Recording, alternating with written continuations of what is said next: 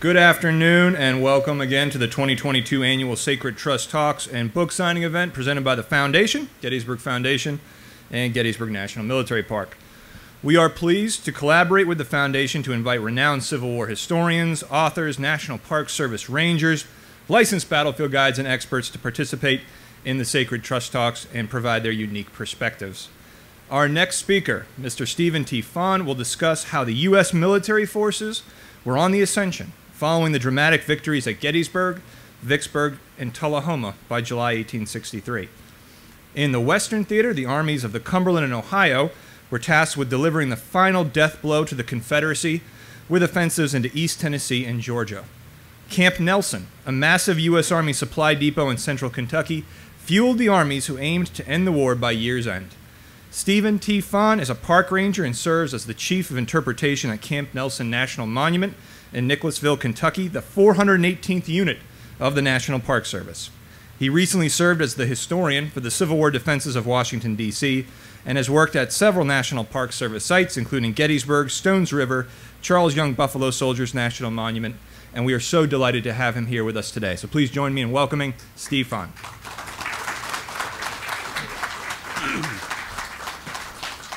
Well, good afternoon, everyone. It's a pleasure to be here to represent the National Park Service, and as Chris mentioned, one of the newest units of the National Park Service, Camp Nelson National Monument in central Kentucky, and I'll be speaking about Camp Nelson and its role in 1863 and 1864, 65, even 1866. But it's always a pleasure to come back to Gettysburg National Military Park, especially for the battle anniversary.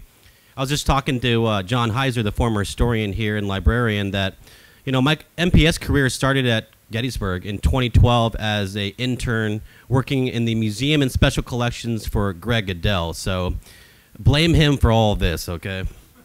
So as I mentioned, we're going to talk, I call this Victory Summer 1863.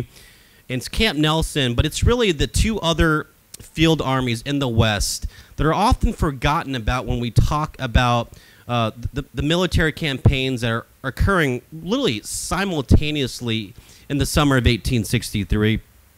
And this presentation was inspired by my graduate research at the Middle Tennessee State University, where I attended near Stones River National Battlefield, and I really focused on federal occupation and military operations in Middle Tennessee, all the way down to the Alabama border, and then around southeast Tennessee, around Chickamauga, Chattanooga, and things like that.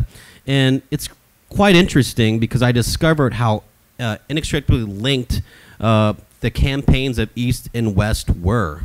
So as Chris mentioned, you know, there's quite a bit of momentum building for the federal armies in the Union war effort in 1863. And so the introduction to this, I call it the finishing blow to the rebellion. And so the Union war effort was reinvigorated following the dramatic victories at Gettysburg on July 3rd and the capitulation of the Confederate garrison at Vicksburg on the Mississippi River on July 4th. Independence Day 1863 would not soon be forgotten.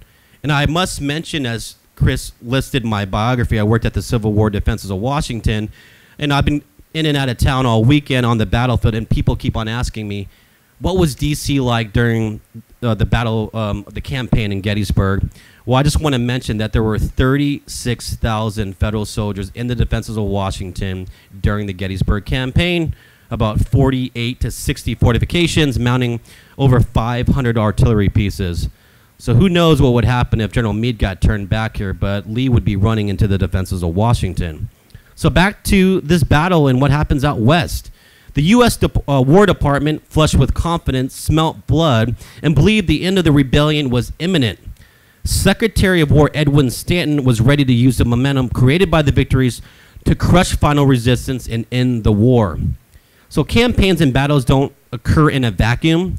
Military operations, both small and large, impacted each other from the Eastern Theater to the West. Their outcomes reverberated across the American landscape in the summer of 1863.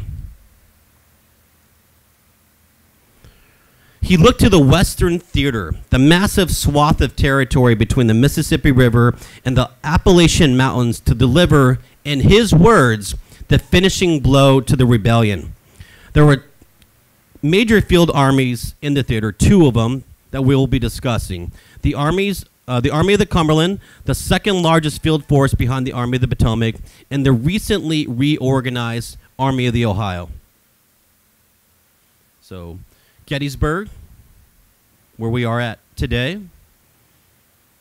And finally, the capitulation of Vicksburg on the Mississippi River, the iconic Confederate stronghold. So I call this the Wild Wild West.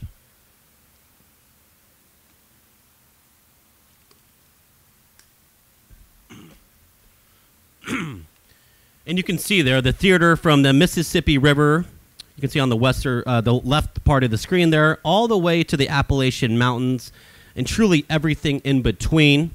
And we'll be talking a lot about Kentucky and Middle Tennessee throughout this program here. East meets West. And so Major General William S. Rosecrans commanded the Army of the Cumberland. The force, numbering over 60,000 men, had been operating in Middle Tennessee since the Battle of Stones River in January 1863.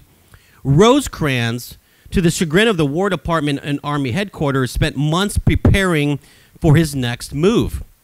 A grand offensive to drive the Confederate Army of Tennessee out of Middle Tennessee, capturing Chattanooga, which was the critical railroad center depot and the gateway into Georgia. The other army in the region was under the command of Major General Ambrose E. Burnside, who was appointed to command the newly reorganized Department of the Ohio in March of 1863. And it was a massive department encompassing the states of Ohio, Michigan, Indiana, Illinois, Wisconsin, and part of Kentucky east of the Tennessee River.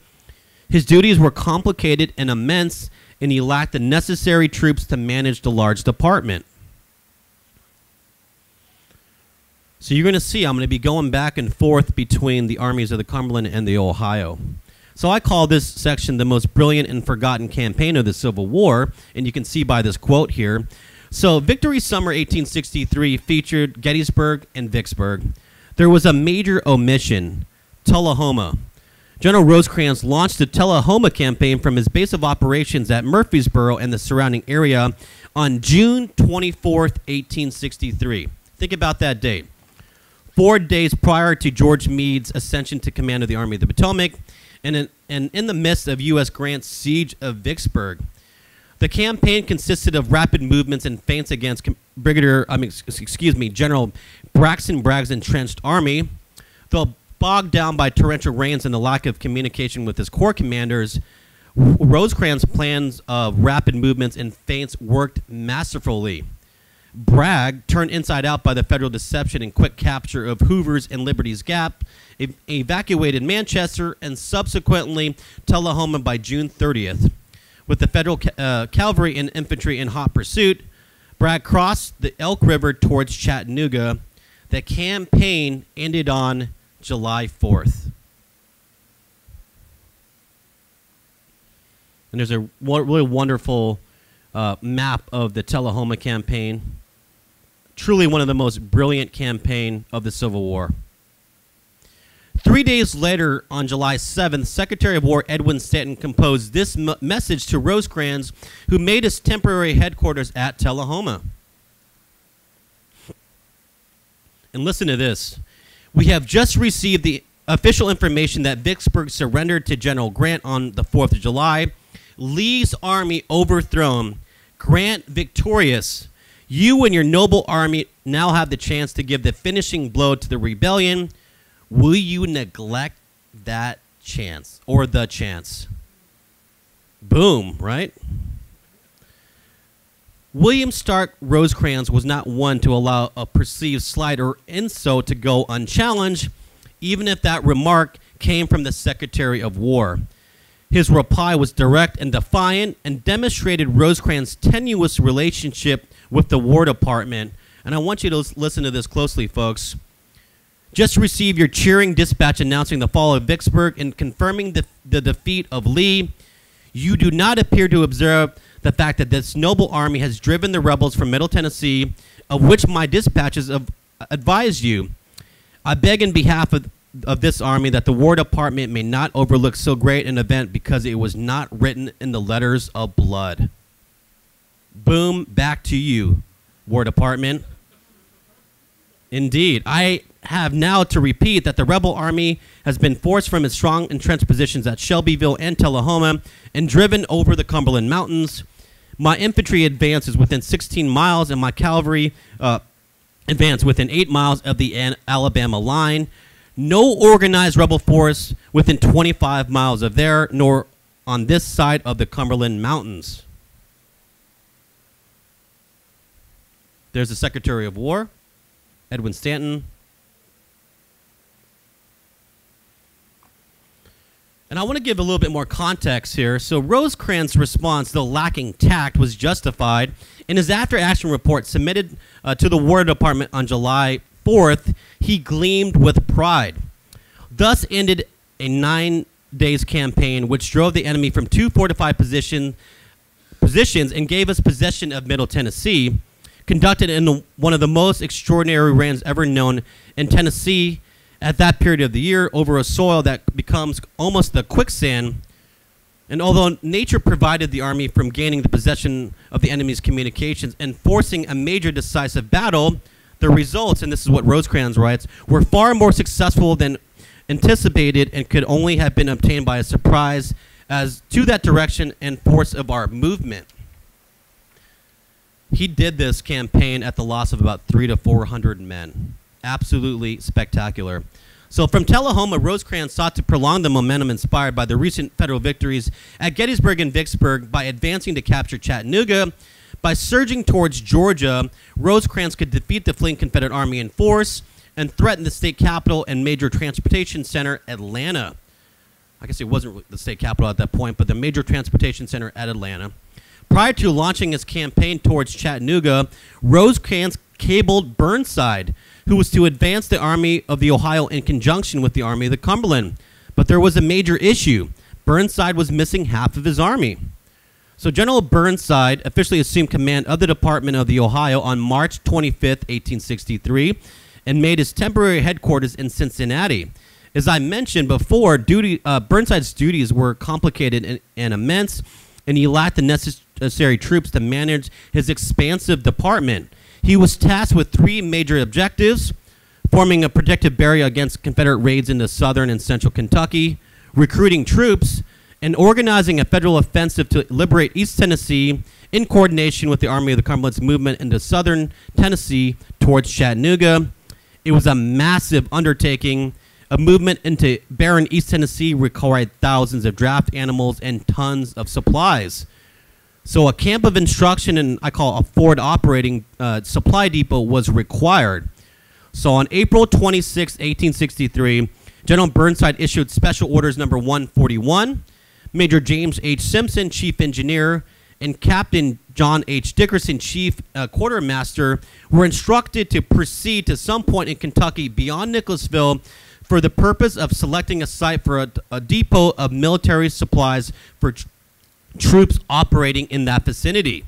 So a site was selected on defensible ground between a bend of the Kentucky River and Hickman Creek, 18 miles south of Lexington, Kentucky, on the Lexington-Danville Turnpike, renamed Camp Nelson, or named Camp Nelson, in June of 1863. So Burnside's Army of the Ohio consisted, believe it or not, of the 1st and 2nd Division of the 9th Corps, who were transferred from the Army of the Potomac with Burnside in March of 1863.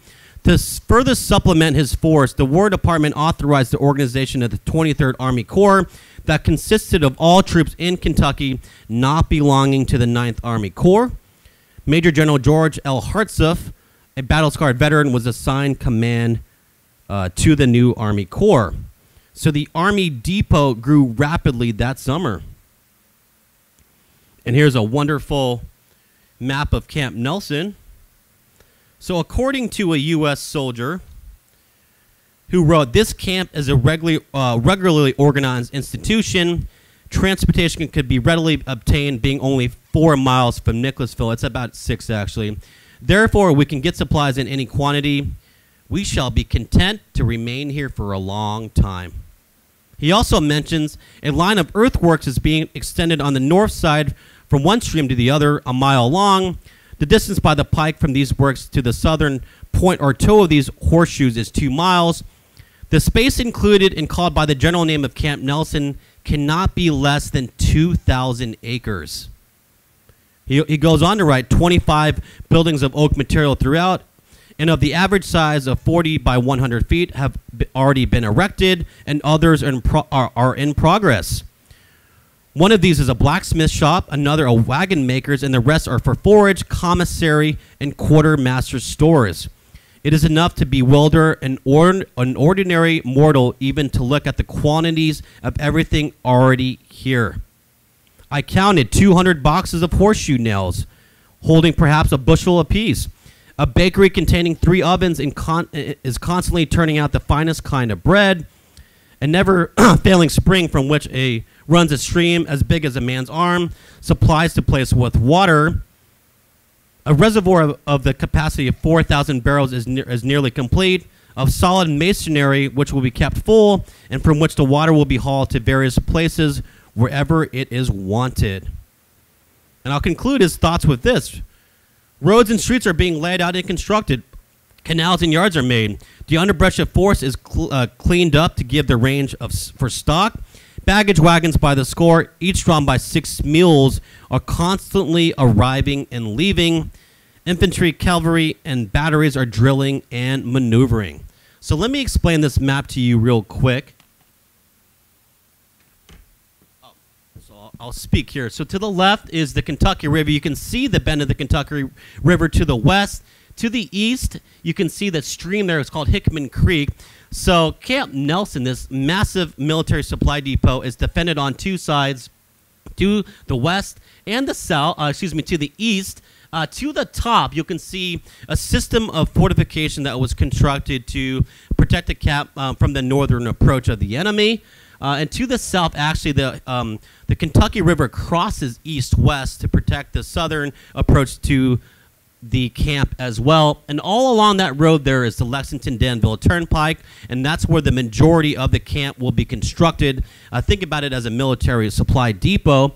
And let me mention here, so Camp Nelson grew, to believe it or not, to encompass over 4,000 acres and featured 300 wooden buildings, including 20 commissary warehouses, 2 ordnance warehouses, a large ammunition and powder magazine, barns to store grain and feed, stables and corrals for animals, a machine shop, a sawmill, mess houses, offices, and living quarters for between 3,000 to 10,000 soldiers and 1,000 civilian employees. And as you saw before, you can see this date here in the aftermath of Gettysburg and Gettysburg and Vicksburg, and then Tullahoma. This is Halleck to Rosecrans, the General-in-Chief. General Burnside has been frequently urged to move forward and cover your left by entering East Tennessee. And we'll dive into that in a second here. And there's Major General George Hartsuff, who commands the 23rd Army Corps. So at this point in 1863, the Army of the Ohio will consist of the 9th and 23rd Army Corps. And one of my favorite quotes, this gets back to that soldier's description of the camp. And look at the date there, late July of 1863. The appearance of things at Camp Nelson resembles that of an incipient city, a buzz of swirl and activity. And so these are some of the wagon shops and depots. We're fortunate that a photographer captured about 40 images of the camp during the Civil War. There's the large bakery. And if you look to the right on the building, it says Fresh Army Bread.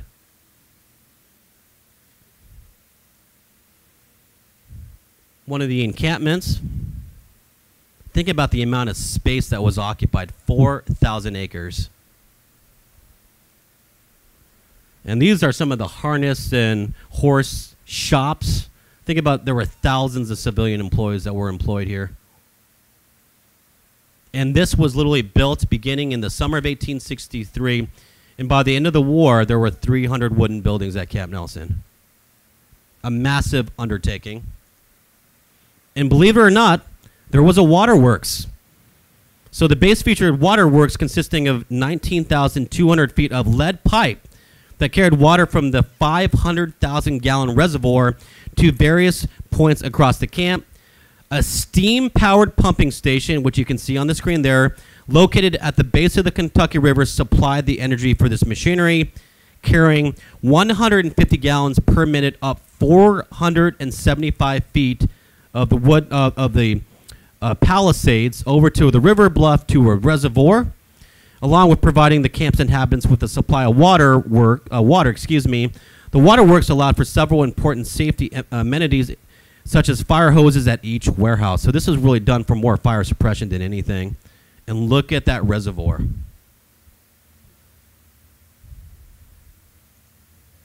And this was at the soldiers' home. And you can see, and really the courthouse of this structure, there is a fountain. So the water was distributed through lead pipes throughout the camp, and they even featured fountains for some of the buildings. So by June of 1863, Burnside was planning to put the East Tennessee campaign into motion, a campaign that Lincoln and Andrew Johnson had been waiting for and vouching for since 1861. But the dire need for troops elsewhere thwarted and delayed his offensive. Burnside planned to launch his offensive from East Tennessee with 2 corps from the Army, as I said, 2 Corps Army from Camp Nelson in late June or early July. But before he could concentrate his troops for a general advance, half of his army was sent further west. On June 3rd, General-in-Chief Henry Halleck ordered Burnside, and he said this: "You must hurry forward reinforcements to General Grant." Where was General Grant in June of 1863? As we know, he was in Vicksburg. So Burnside responded to Halleck from Cincinnati on June 3rd, and this is what he writes. Listen to this closely. "Your dispatch received. Rosecrans is now relying upon my advance in Tennessee, and I am all ready. If I do not go there, some 8,000 to 10,000 men might be spared for Grant. General Rosecrans has telegraphed me that he is moving and wants me to push on. I leave for Hickman Creek, which is later named, or Hickman Bridge, later named Camp Nelson, at daylight tomorrow. Telegraph me at Lexington."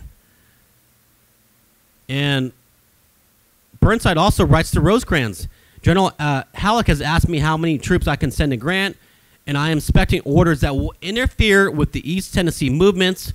Will telegraph you. I leave this morning for Lexington. Telegraph me there." This gets better and better, by the way. Halleck's response to Burnside: "You will immediately dispatch 8,000 men to General Grant at Vicksburg. Should it be found that General Grant will not require them, they will be stopped by the way or returned to you as early as possible. Concentrate your remaining force as much as you can. I think there is no fear of an advance upon Kentucky at present." And this is my favorite aspect of this dialogue, right? This like telephone conversation through a telegraph. And this is what Burnside responded to Halleck: "The 2 divisions of the 9th Corps go. Shall I go with them? Hartsuff is concentrating the troops and can look about for matters here, and I will have nothing to do. I may be able to help Grant." Think about that in 1864, right? And this is kind of like the cherry on top.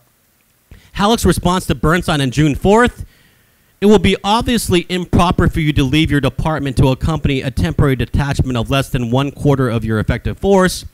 Moreover, the organization of the Kentucky militia requires your immediate attention." Boom. Burn. So Burnside was not very happy with that, as you can imagine. So in the meantime, he'll remain in his headquarters in Cincinnati. And during that absence of the 9th Corps, he'll impatiently awaiting their return before he can make his advance through Kentucky into Tennessee. The 9th Corps reappeared in August 1863 as Burnside made his appearance at Camp Nelson. So I call this East Tennessee or bust. So Central Kentucky was bustling with activity in August of 1863 as Burnside and the Army of the Ohio prepared for their grand offensive into East Tennessee. Camp Nelson served as the launching off point for the advance. Over the course of a couple weeks, the first 2 weeks of August of 1863, 25,000 men, thousands of horses and draft animals, and hundreds of wagons passed through the supply depot on their way south into the volunteer state. So Burnside actually arrives to Camp Nelson on August 11th. He's going to make his temporary headquarters at Cliff's Cottage at Polly's Bend, which is just northwest of Camp Nelson. The Oliver Perry or White House served as Hartsuff's headquarters prior to the campaign.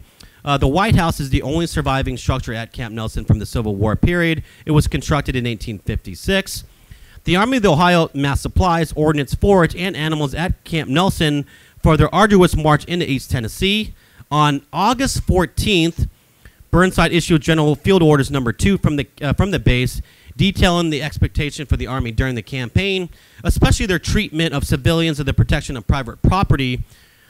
The orders concluded, in quotes, with appropriate prayers for the protection, the assistance of divine providence, and the Army departed from Camp Nelson 2 days later, August 16th, 1863. So there is the Oliver Perry House, or the White House, which served as Hartsuff's headquarters and later Army officers' headquarters during the Civil War. And it's, as I mentioned, it's the only surviving structure we have at Camp Nelson from the period, and it's currently under renovation. So listen to this. The direct route from Camp Nelson to Knoxville, really the primary target of the campaign, ran through Cumberland Gap. But the defensible pass through the Cumberland Mountains was held by Confederate forces. Rather than attack Cumberland Gap in his movement south, Burnside instead chose to flank the position. And the Army of the Ohio was divided into two major marching columns, one led by Burnside, the other by Hartsuff. By the way, when the 9th Corps was transferred back to Kentucky, they were not in a condition to embark on this campaign because of exposure down on the Mississippi River during the Vicksburg campaign. So for the majority of this campaign, they're going to be doing rear echelon duty, guarding Burnside supply trains that are headed into East Tennessee. Despite supply problems in the rugged mountain terrain and poor road conditions, the Army's offensive into East Tennessee proceeded rapidly. And on September 2nd, the Army of the Ohio entered Knoxville and captured the city without a fight. Confederate forces had been mostly withdrawn from the area due to the Chickamauga campaign that was evolving to the southeast. There was some skirmishes near Knoxville, but the majority of the campaign, as I said, was successful with Burnside. And he mentioned that great praise is due to the troops of the command for their patience, endurance, and courage during the movement. The 23rd Corps, as I mentioned, bore the brunt of the advance into East Tennessee and has proved itself, according to Burnside, one of the best in the service. And Burnside was really proud to report to Halleck that the Army occupied Knoxville and other important points without a major fight. There was going to be a light action at Cumberland Gap. As I mentioned, there was some Confederate troops garrisoning the pass there. And Burnside will send about a few thousand men in that direction. And there will be an engagement where the Confederate garrison will surrender on September 9th. And it's important to understand this region, East Tennessee, will remain in federal control for the remainder of the war. And there's an image of Knoxville, we believe in 1864, across the Tennessee River. And there's the view of the Cumberland Gap, which is includes a national park site now, Cumberland Gap National Historical Park, and it features Civil War era earthworks and features the Knoxville campaign as well. So let's go further south. On August 16th, the same day that Burnside's Army of the Ohio began their offensive from Camp Nelson, Rosecrans' army, rested, refit, and confident, advanced from their positions around Tullahoma to Chattanooga. Once again, Rosecrans used feints to simultaneously pin and flank Bragg's forces entrenched at Chattanooga. He crossed the Tennessee River above the city, In this way, he came behind the left flank of Bragg's force, and Bragg was left with no other choice than to abandon the city and retreat towards Georgia. He did so on September 9th. He fully retreated out of Tennessee. So the gateway to Georgia was open. Rosecrans once again divided his Army Corps and surged into Georgia in pursuit of Bragg, who he believed was demoralized and in full retreat. And you can see that cable there. The same day that the Confederate forces surrendered at Cumberland Gap, Rosecrans cables Lincoln saying Chattanooga is ours without a struggle and East Tennessee is free.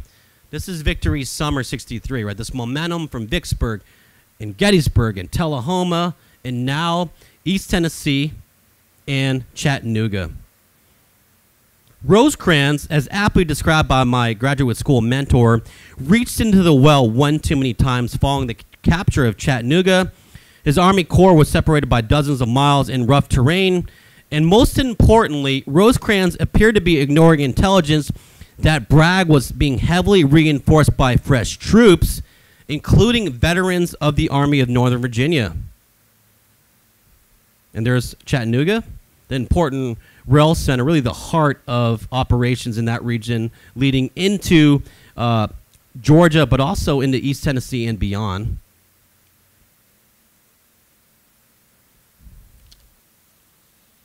And so Lee's old warhorse, Lieutenant General James Longstreet, commanding an independent force consisting of the divisions of McLaws and Hood and a brigade from Pickett's division and a 26-gun artillery battalion, were transferred from the Army of the Northern Virginia beginning on September 5th and traveled over 16 railroads on a 775-mile route through the Carolinas to reach Bragg in Northern Virginia. And the resulting Battle of Chickamauga thwarted Rosecrans' grand march into Georgia. His defeated army retreated towards Chattanooga and was followed by Bragg, who laid siege. In response, we get the Battle of Chickamauga there, which I will not be covering in detail here. And there is James Longstreet, who spearheads a massive assault which breaks the federal line. In response, the U.S. War Department transferred the 11th and 12th Corps from the Army of the Potomac on September 24th to Tennessee to reinforce Rosecrans and help lift the siege. As I mentioned, the details of the siege of Chattanooga will not be covered in this presentation, but I think it's important that we return to East Tennessee and Ambrose Burnside, who will meet a familiar foe in James Longstreet. So after successfully liberating East Tennessee, the U.S. Army of the Ohio, under General Burnside, was tasked with occupying the region and establishing a supply depot from Camp Nelson through the Cumberland Gap into East Tennessee, and obviously coordinating with other federal field forces in the that are out campaigning, especially the Army of the Cumberland, following the capture of Chattanooga and Rosecrans' advance into Georgia. As I mentioned, Rosecrans' offensive into Georgia was repulsed at Chickamauga and resulted in the Confederate siege of Chattanooga in the subsequent month of November. So this is important to understand as well. Burnside's attempt to construct a supply route from central Kentucky to Knoxville was abandoned due to the rocky, unforgiving terrain. The planned junction between Burnside and Rosecrans did not materialize after the armies of the Cumberland's defeat at the Battle of Chickamauga. And as the Confederate Army laid siege to Rosecrans, a detachment under Longstreet was directed north to defeat Burnside and recapture Knoxville.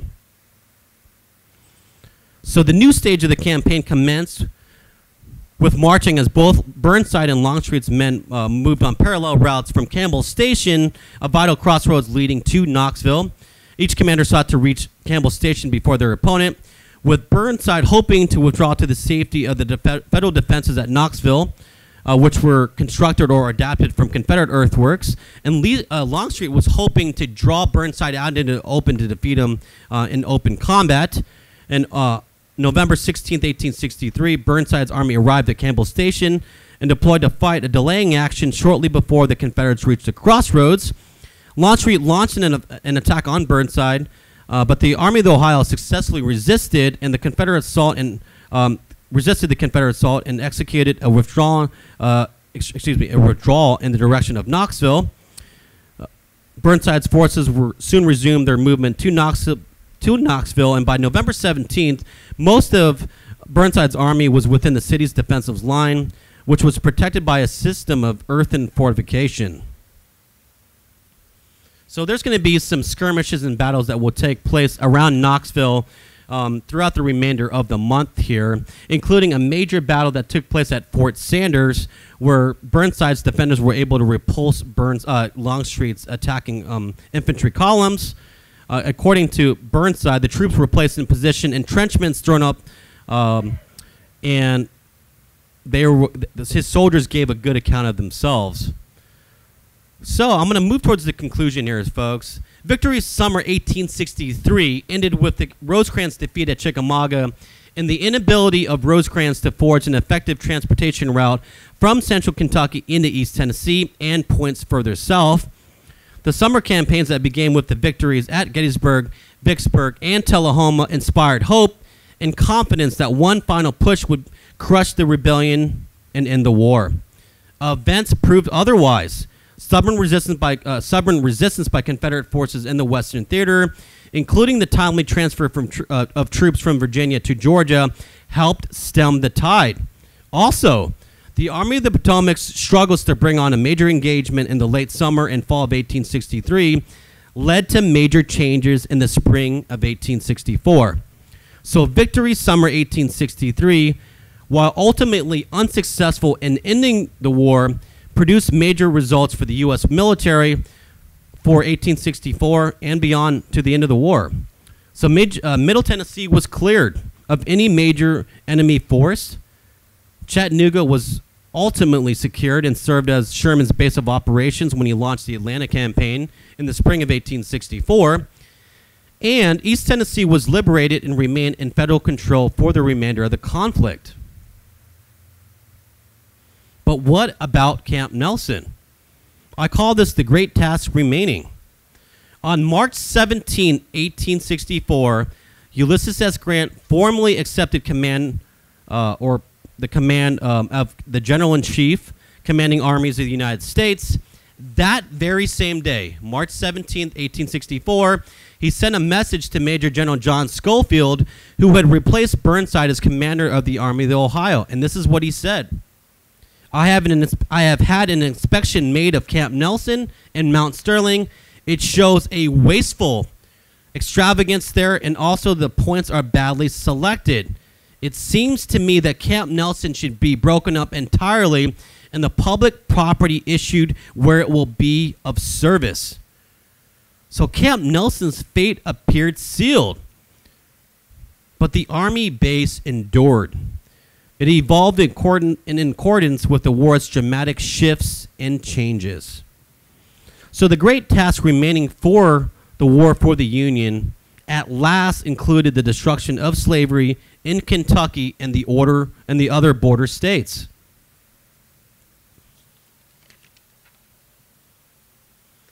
A full year after the War Department organized the Bureau of Colored Troops, the U.S. Army at last authorized the recruitment of African American men for military service in Kentucky.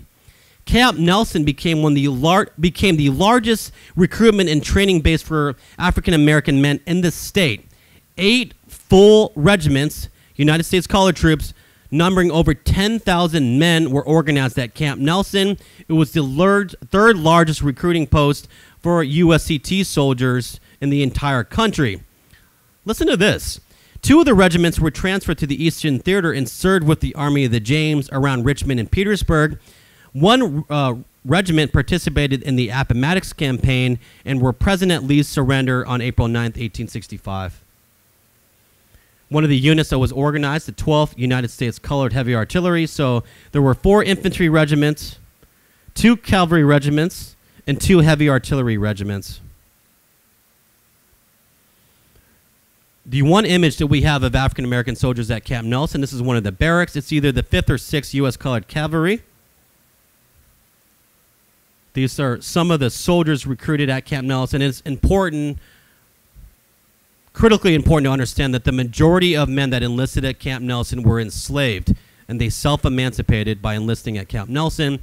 So in a span of a year, enslaved African-American men self-emancipated by enlisting with the U.S. Army or in the U.S. Army. They were reviewed by President Abraham Lincoln, and their baptism by fire at the campaigns around Richmond and Petersburg, and were even present at the surrender of the Confederate Army of Northern Virginia at Appomattox. There were about 24,000 African-American men that enlisted in the U.S. military in Kentucky, including the 107th out of Louisville. This is in the defenses of Washington in 1865. And I think a lot of people have seen this image. For years, it was labeled as unidentified USCT soldier and his family. We now know this is Samuel Smith of the 119th United States Colored Infantry, his wife and 2 daughters. He enlisted at Camp Nelson. So, let me conclude here, folks. Gettysburg, Vicksburg, Tullahoma, Knoxville, and Chattanooga contributed to forging a new birth of freedom. Thank you so much. And I wanted to share real quickly, because I know I'm out of time here, that when the men came to Camp Nelson, including men that were impressed by the U.S. Army in 1863 to build the defenses of Camp Nelson, they were impressed by the Army, and the federal government paid the enslavers or the slaveholders for their service.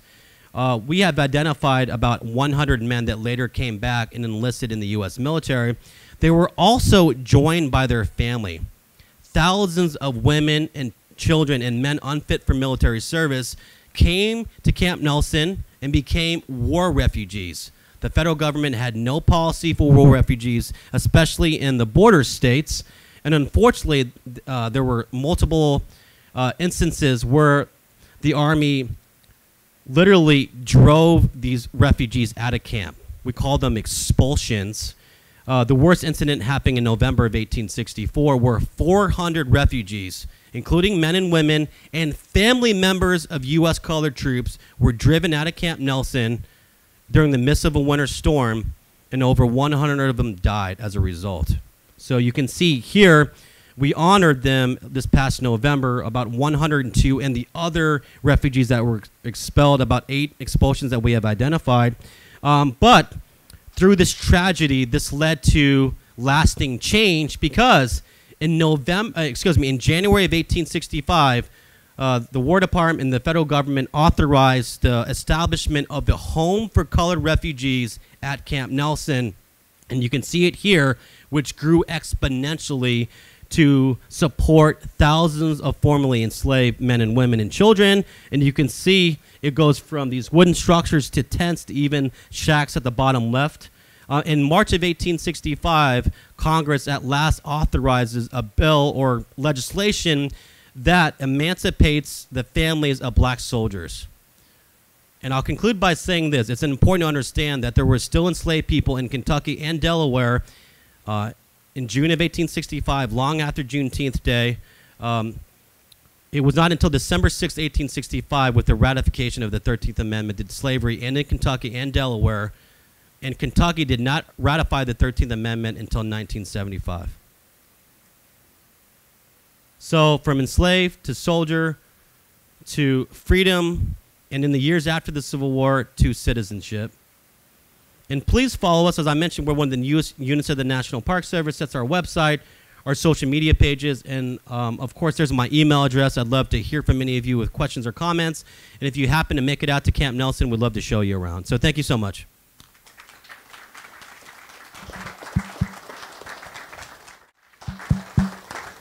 Steve, thank you again one last time. And I would encourage everyone to be back here at 4 o'clock for the last outdoor presentation of the day. That will be Wayne Motts talking about Gettysburg to the Titanic. So back here at 4. Thank you all. Thank you.